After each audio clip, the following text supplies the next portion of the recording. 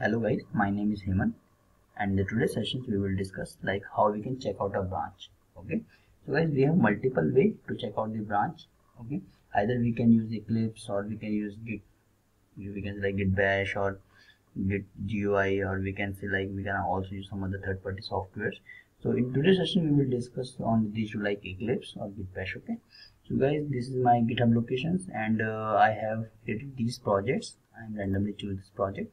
So for these projects I have already created few branches like default master branch and some other child branch, slave branch 2. Okay, so first I just clone this branch, we can say clone this project in my system and import this project in my Eclipse. Okay, so you guys can see like default branch name as a master over here. Okay, so we just check out using Eclipse this time. So what we need to do, just right click on this project, click on this team, select this switch option, switch to option, then click on this new branch. Okay, and you can select the default is master branch over here. Okay, once I select on this new branch, we just need to click on this select, and here you can see like on the local copy we have only this branch, while in this remote tracking we have these branches. Okay, for this location. So first I am just selecting like child branch. Once you select this child branch, select this, you guys can see the branch name as child branch, and click on this finish. Once I click on this finish, this master branch will automatically change from master branch to child branch. Okay,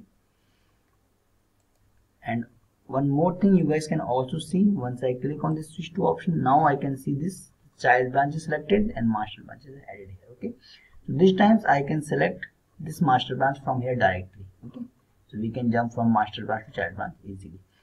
And if I want to move from child branch to slave branch, I can select the slave branch directly from here, just like this one. Okay, and in the local system, we can say in my local, this child branch and master branch copy is already in my system. Okay, so I just need to click on this slave branch this time, click on this. Okay, so you guys can see this option here. Okay, click on this finish. So once you click on this finish, you guys can see the slave branch is automatically checked out here. Okay, so you guys can see these child branch, master branch, slave branch options here. Okay, so once I click on this master branch here, it is automatically changed from, we can say like child master slave branch to master branch. So this is one of the ways through which we can check out the branch. Okay, using Eclipse. The second way is we can use Git Bash here. So what we need to do, you can just click on this properties, click on this location, click on this. Okay, and here right click. So guys, it is the conditions over here like you should install, you can say like you should install your Git in your system. So when you install Git in your systems, you have this option like Git Bash and Git GUI here. Okay, so click on this Git Bash. Okay, so here guys, you just need to write this command like git checkout and branch name, and my branch name is like we can say other than master child branch.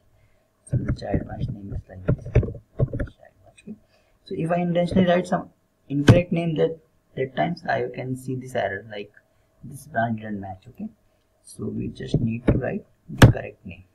So now it is switched to this branch. Okay, we can also change this name to, we can say like slave branch. Okay, so it is switched to this branch. So this is also one of the way through which we can say we can check out from one branch to another branch. Okay guys, so we have discussed these two ways. Okay, so guys, if you have any query regarding these two ways, so you can just we can say like can send me a message on the comment sections. Okay, thank you.